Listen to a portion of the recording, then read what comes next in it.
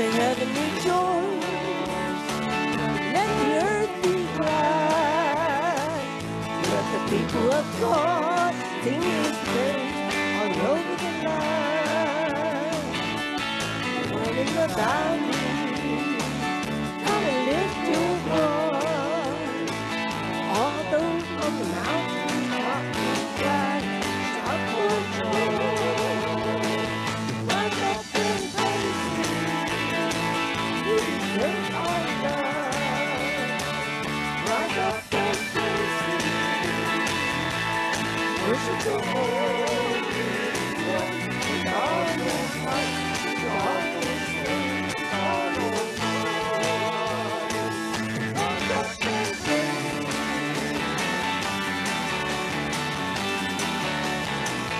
Let the heaven rejoice, let the earth be glad, let the people of God sing His praise all over the land.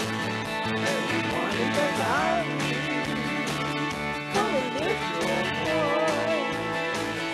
All those on the mountain top and flat, shout for joy. Rise up and praise Him, He deserves our love. Rise up and praise Him, worship the Holy One with all your heart, with all your strength, with all your mind. Rise up and praise Him, He deserves our love. Rise up and praise Him, worship the Holy One with all your heart, with all your soul, with all your mind. Rise up and praise Him, He deserves our love. Rise up and praise Him, worship the Holy One with all your heart, with all your soul, with all your mind. Rise up and praise Him.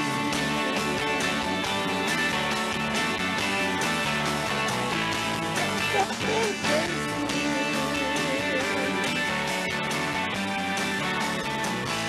Rise up and praise Him.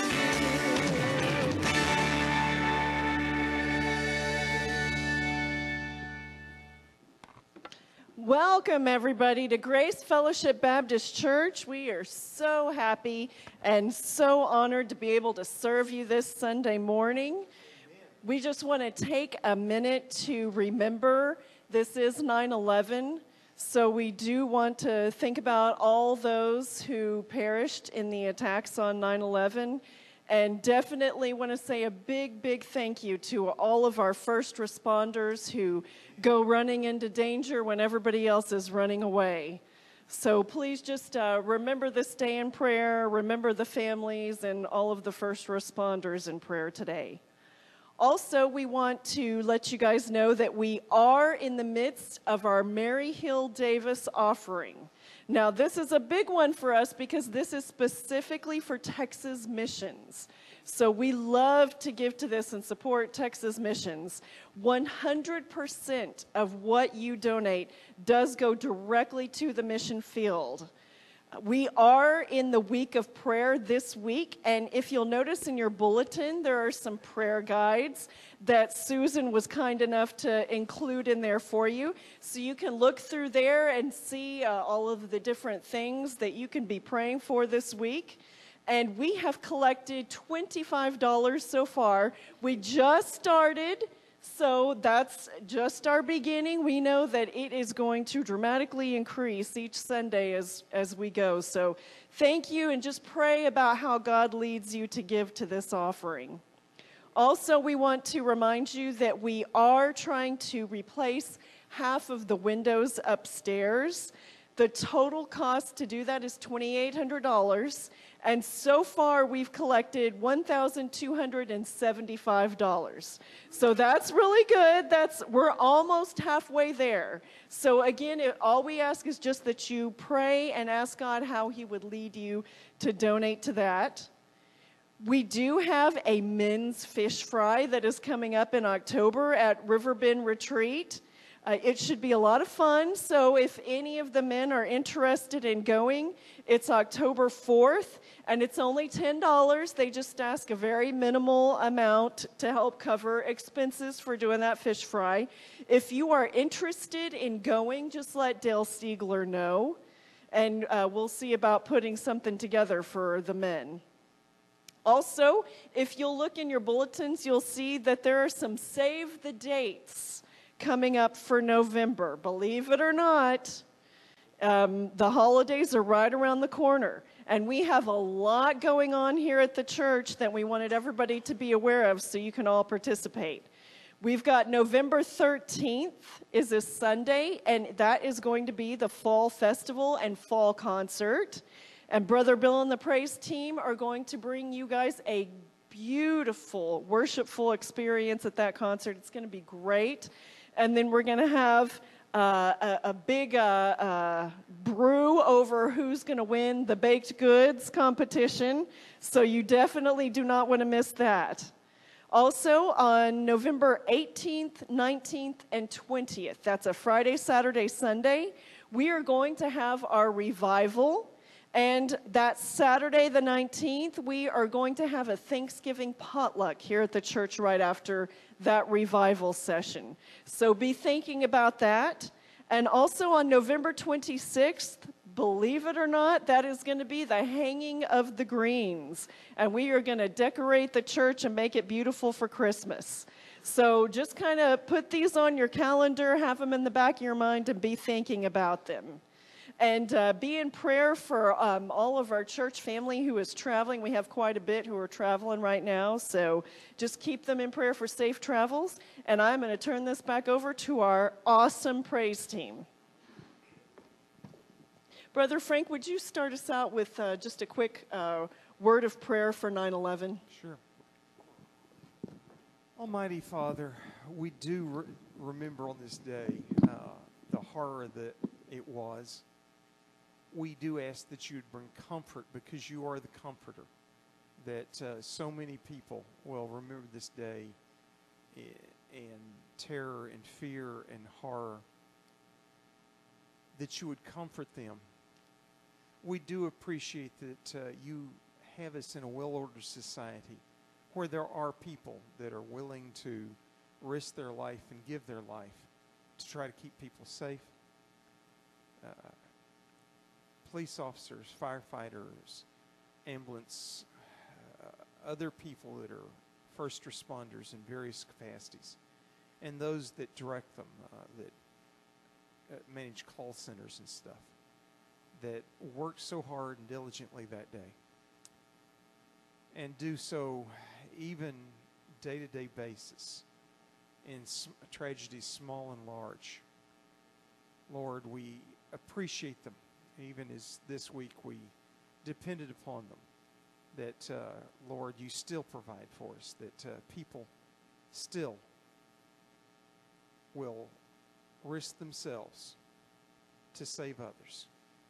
Lord, we ask that you continue to be with this country. We ask that you would send your Holy Spirit to convict us, that we would humble ourselves and pray and turn and seek your face and turn from our wicked way so that you can bless this land once again.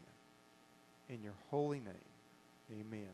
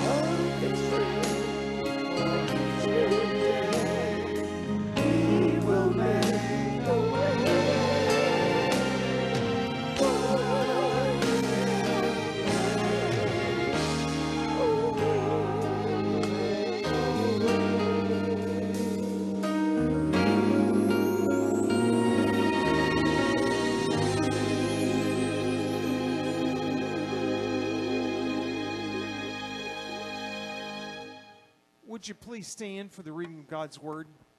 This morning our scripture reading comes from the book of Isaiah, the 43rd chapter, starting in verse 18. Would you read with me, please? Forget the former things. Do not dwell on the past. See, I am doing a new thing. Now it springs up. Do you not perceive it? I am making a way in the wilderness and streams in the wasteland. You may be seated. Almighty Father, you are the one that makes a way, that brings us from where we were in our sins to righteousness in you. It's not our righteousness, but it is your Son's righteousness imputed to us. Lord, thank you for that you love us enough to give us grace and mercy when we don't deserve it, but you do anyway. That you had a plan for salvation and you brought it to pass. Lord, help us to be your workers here on earth, that we will proclaim your name, your mighty acts, and the salvation that you bring until your Son returns. In your almighty name, amen.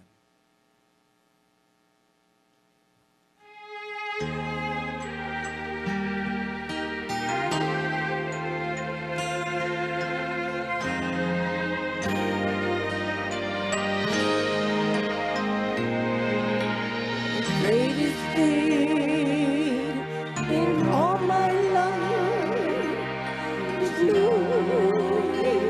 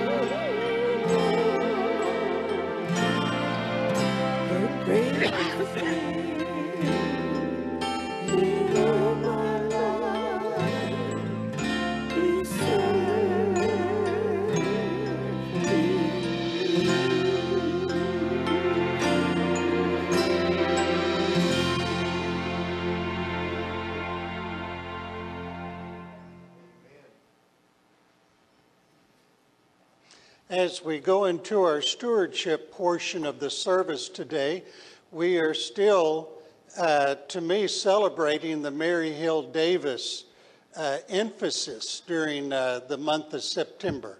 And today we have another film that I want to show you that illustrates what this organization is doing for our state.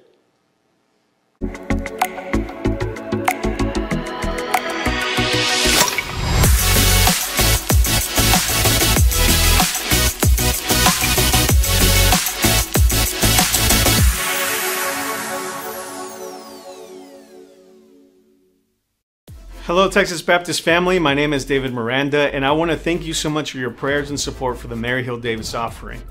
Thanks to your contribution, we're able to create programs such as Devoted, which are meant to gather young adults from across the state and to bring them into Texas Baptist life. Once in community, they're able to strengthen one another and support each other in their calling. We've also been able to partner with the WMU to create a program called Embrace, which is a young adult women mentorship program. This program is meant to strengthen young women who are interested in being part of ministry and to resource them and equip them to mission projects and other ministry opportunities. So once again, thank you so much for your support for the Mary Hill Davis offering. We can't do this alone, and in fact, we're better together. So let's go share Christ and show His love.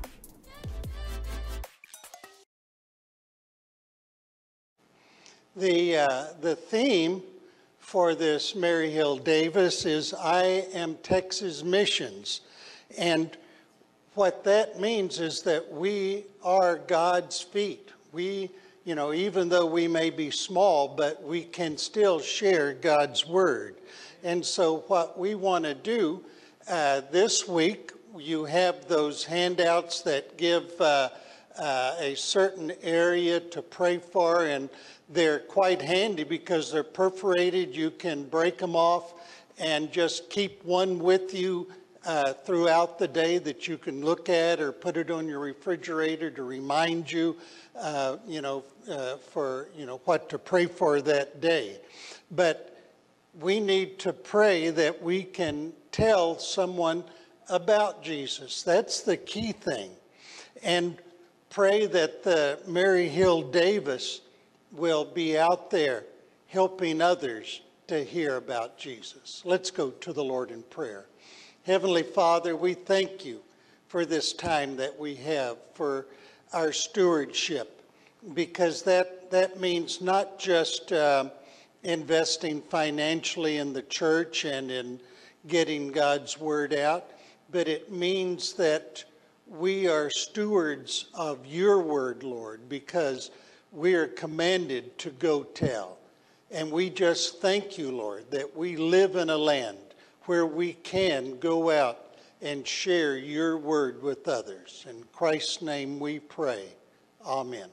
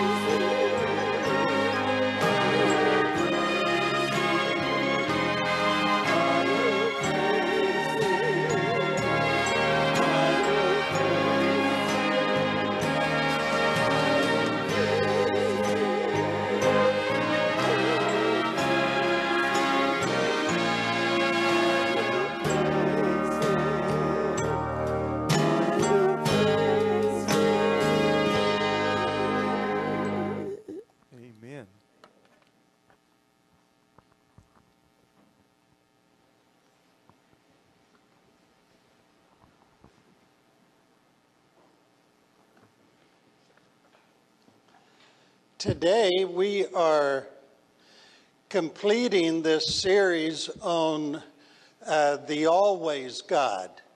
And we've seen how he is always with us, always watching us and listening to us. Today we're going to learn that God is always restoring. Now, when I say restore, a lot of times that will bring up different mind pictures. In other words, for example, if you're into carpentry or antiques, you may think about restoring a piece of furniture. Or if you watch the series on PBS called This Old House, you'll think of restoring old homes to their original charm. Well, today we're going to look and see what it means for God to restore. Because when it comes to God, I think about the work that he does to restore humanity to its original factory condition, which tells me that there's just no rest for the weary. You know, think about it. God is always restoring. There's no project too big. There's no project too broken. There's no project too far gone for him to tackle. Now, our scripture passage this morning illustrates this beautifully. We're in Isaiah. So if you want to turn to Isaiah 61, I'm going to read verses 1 to 4. It says, "The Spirit of the Sovereign Lord is on me, because the Lord has anointed me to proclaim the good news to the poor. He has sent me to bind up the brokenhearted, to proclaim freedom for the captives, and release from darkness for the prisoners, to proclaim the year of the Lord's favor and the day of vengeance of our God, to comfort all who mourn, and provide for those who grieve in Zion, to bestow on them a crown of beauty instead of ashes, the oil of joy instead of mourning, and a garment of praise instead of a spirit of despair. They will be called oaks of righteousness, a planting of the Lord for the display of his splendor. They will rebuild the ancient ruins and restore the places long devastated. They will renew the ruined cities that have been devastated for generations." Do you see everything that God's doing here or going to be doing? But what you need to focus on is that little passage in verse 2, a little phrase where Isaiah said, "to proclaim the year of the Lord's favor." Now, a lot of times we just skip over that. We read the passage and keep on going. But what does Isaiah mean about the year of the Lord's favor? You know, what was he referencing? Well, in order to get into his mind, you need a little background information.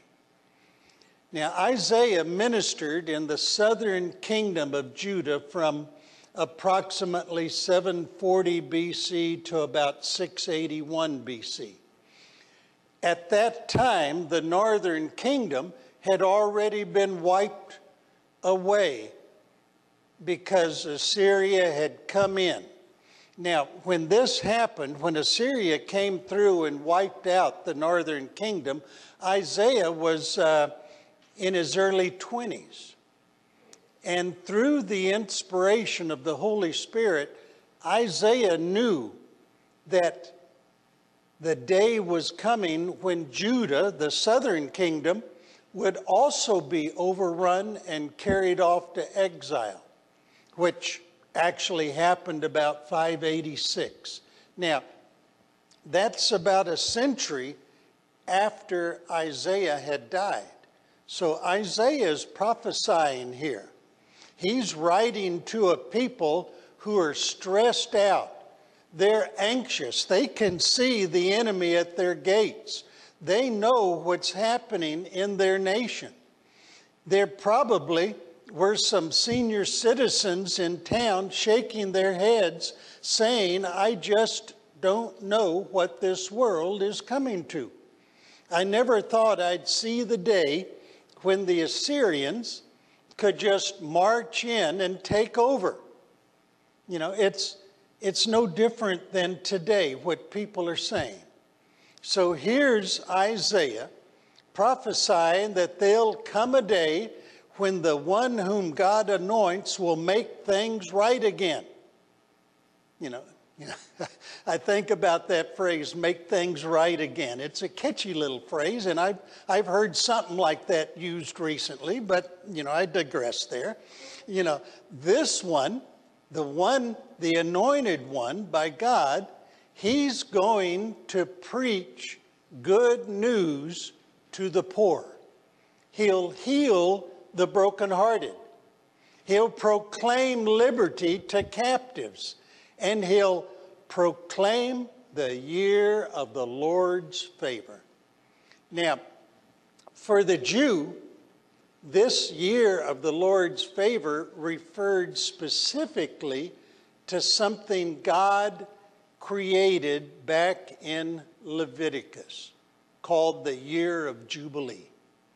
Now, according to Leviticus 25, every 50 years,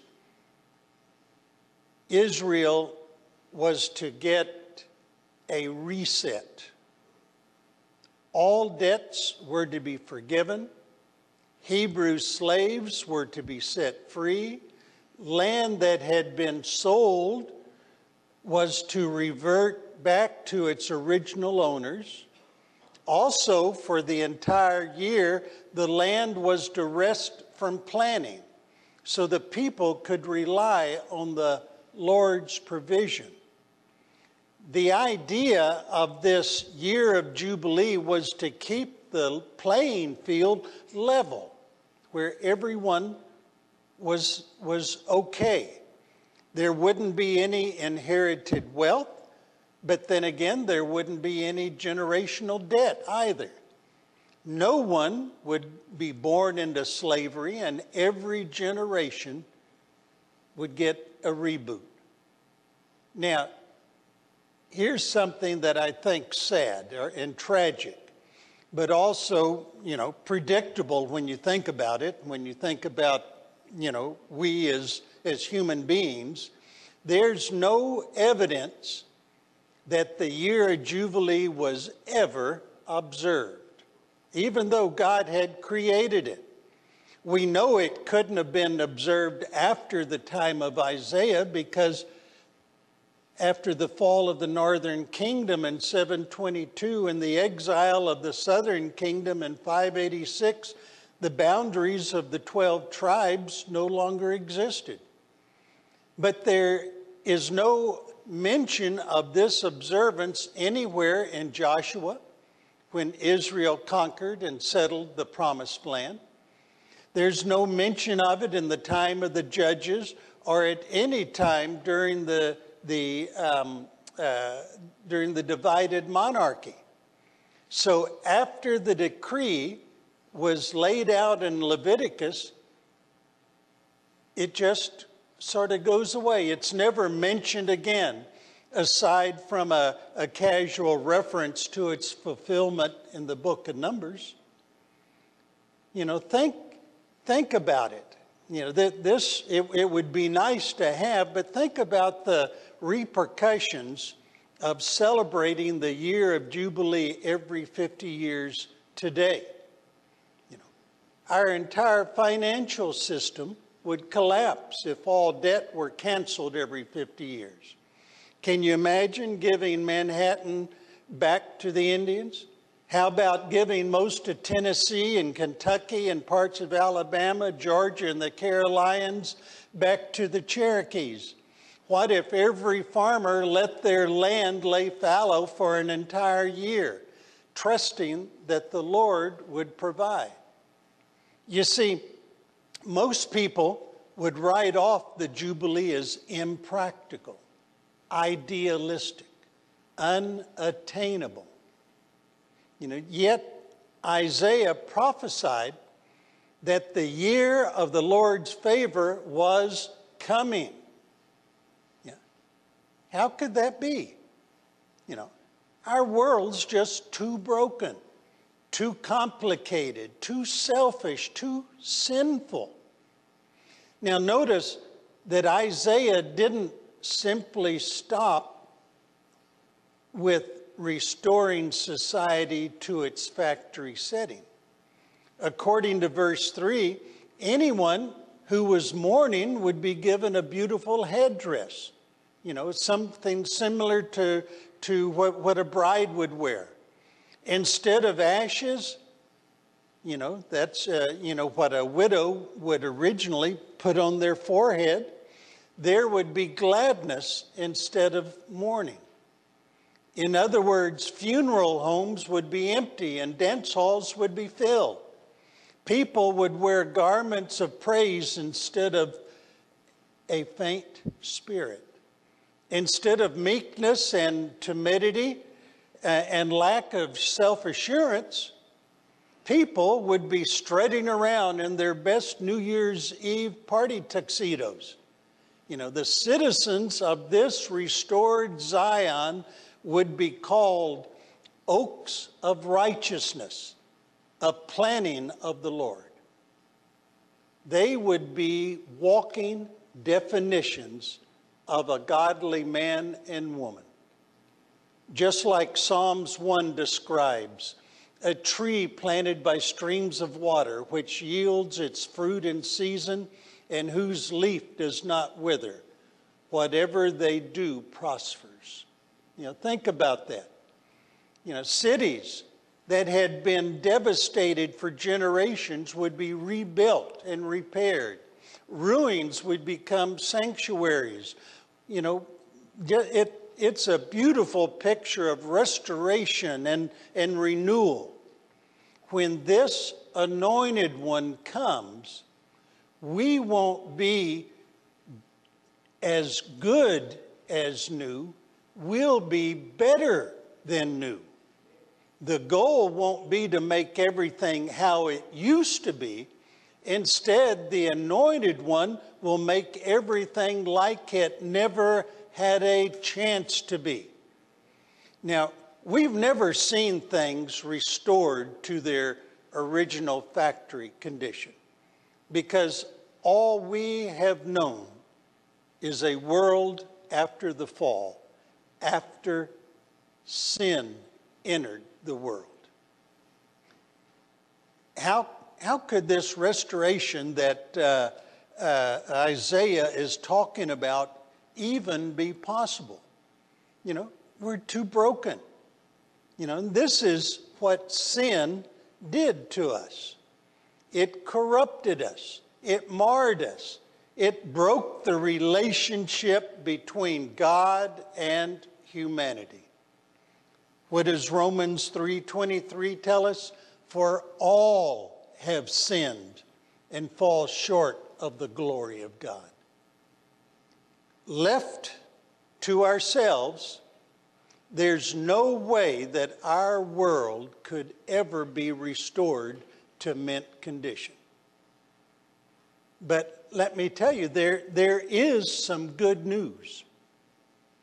Now, as we leave Isaiah's time frame, let's fast forward about 600 years to a Saturday morning in a tiny backwater village called Nazareth in southern Galilee, where a local boy named Jesus was invited to read the designated scripture passage for the synagogue liturgy. Well, when he stood up, the scroll of the prophet Isaiah was handed to him. He unrolled the scroll and found the place where it was written. This is recorded in Luke 4:18-19. He read, "The Spirit of the Lord is upon me, because he has anointed me to proclaim good news to the poor.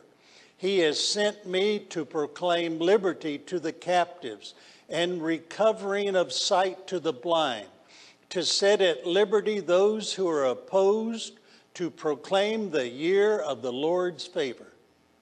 And right there, in front of that hometown crowd, in front of the little old women who used to change his diapers in the nursery, in front of the guys he ran track with in high school, the Bible says that Jesus rolled up the scroll and gave it back to the attendant and sat down.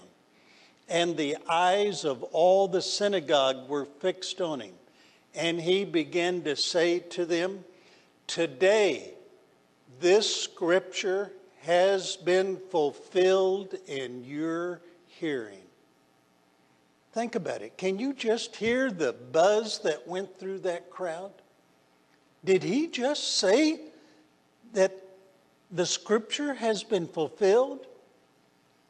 Did he just say this is the year of the Lord's favor? Is this really the Jubilee? You know, the Israelites had been living under Roman occupation for roughly 100 years by this point. Was it possible that God was about to perform a factory reset? And there's something else here too. If the people had been listening closely and knew their Old Testament, they would have picked up on two differences between what Isaiah wrote and what Jesus read. For one thing, Jesus stopped just before he got to the line that said, "the day of vengeance of our God." Jesus was well aware of how much the people in his day were looking for a political Messiah that would lead a military insurrection against these ungodly Romans. So he wisely tamped down that phrase, "the day of vengeance." But notice what Jesus substitutes in his proclamation that wasn't part of Isaiah's prophecy. Jesus said he came so that the blind could recover their sight. That's not in Isaiah's original prophecy. For the majority of Jesus's miracles, you can point to someone in the Old Testament that did something similar. Just think about some of his miracles, like the multiplication of food when Jesus fed the 5,000. Well, there was a miraculous multiplication of food when Moses led the children of Israel through the wilderness. Manna fell from heaven. Quail dropped from the sky. Or what about the times that Jesus demonstrated a miraculous control of nature, when he calmed the storm or when he walked on water? Well, Moses parted the Red Sea. Joshua crossed the Jordan River on dry ground.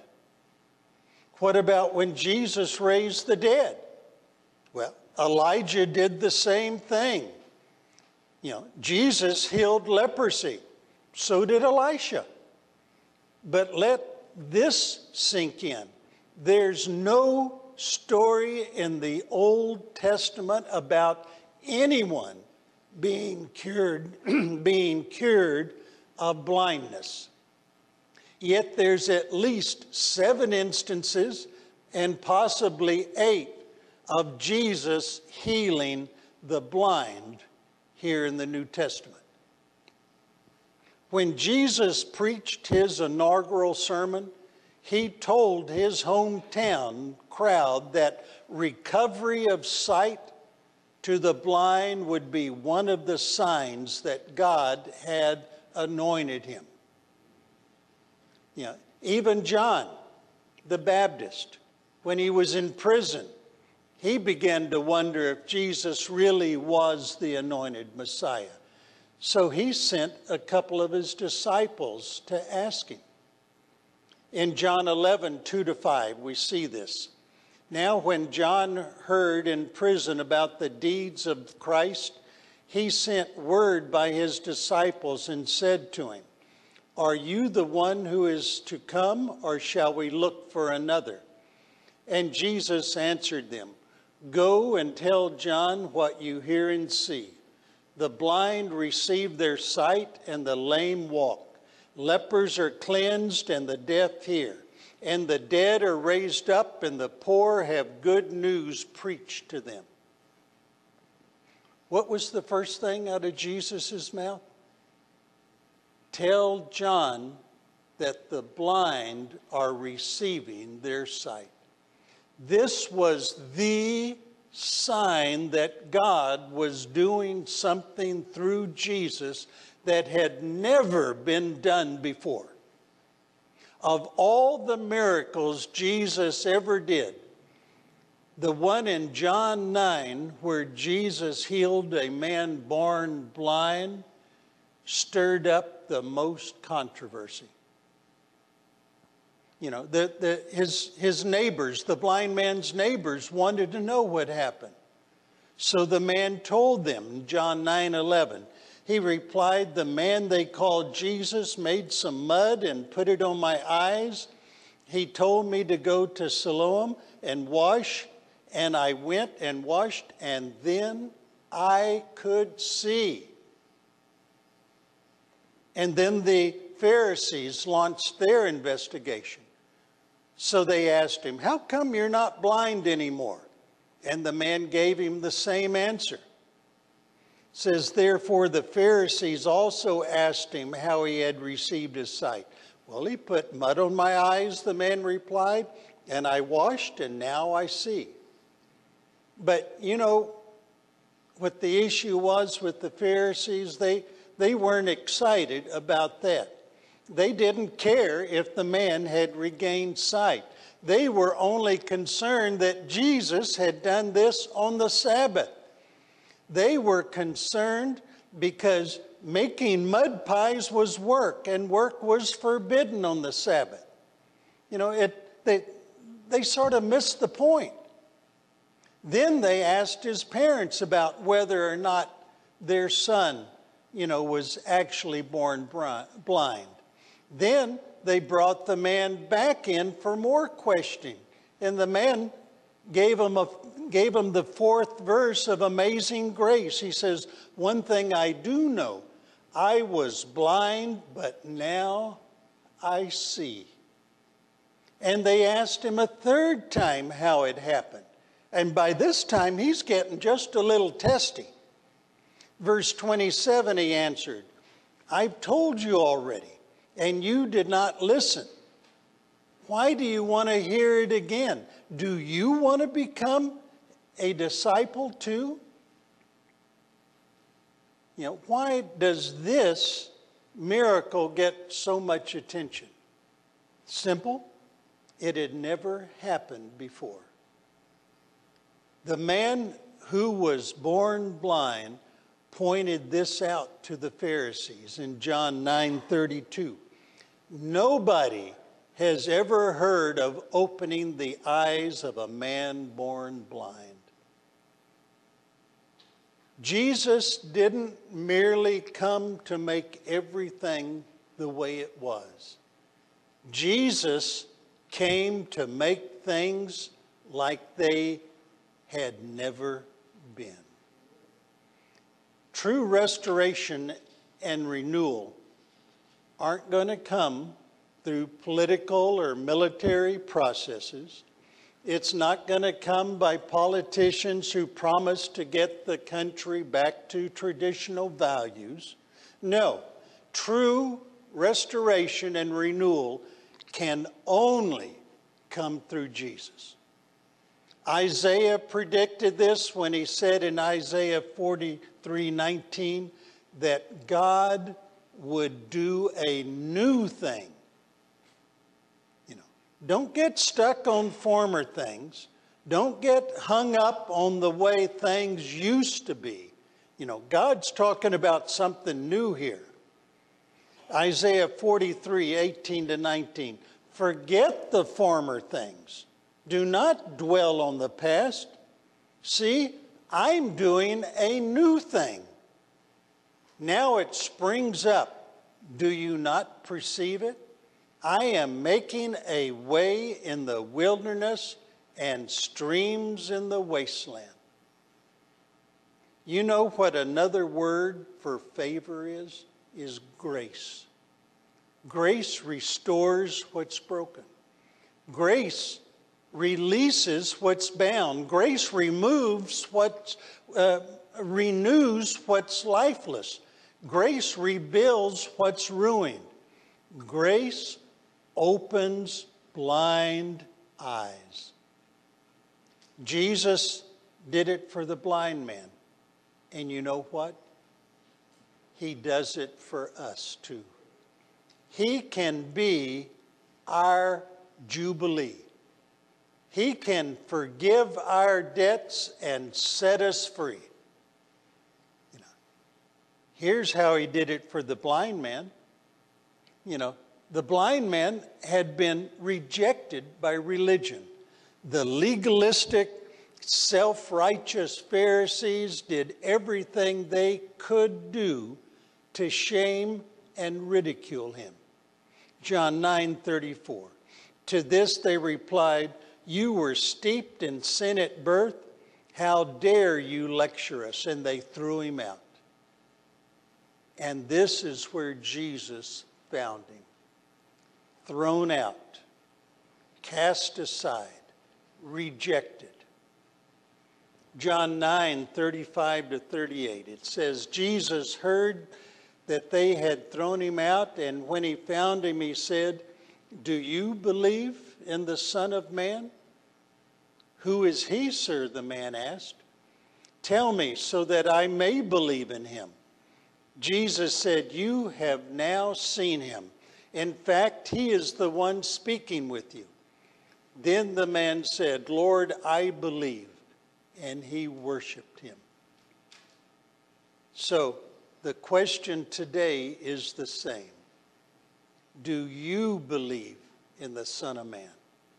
Do you believe that there is someone who loves you, who cherishes you, who has always pursued you, who gave his life for you, who is able to restore you? Someone who is always speaking to you, and in fact is speaking to you now. If so, this is the time to open your eyes. Seeing, maybe even for the first time. Believe in him, worship him, and be restored. Let's go to the Lord in prayer. Heavenly Father, as we come to you today, we recognize that you are restoring us. And we thank you, Lord, that you sent your Son, who would know the pain and the hurt that we go through every day. And we just ask, Lord, that you help us to hear you when you talk to us, to see you around us, to know that you are pursuing us in order that we may be restored to something completely different, to something better than new. And we lift you up, Lord, thanking you for all that you are doing in our lives. In Christ's name we pray. Amen.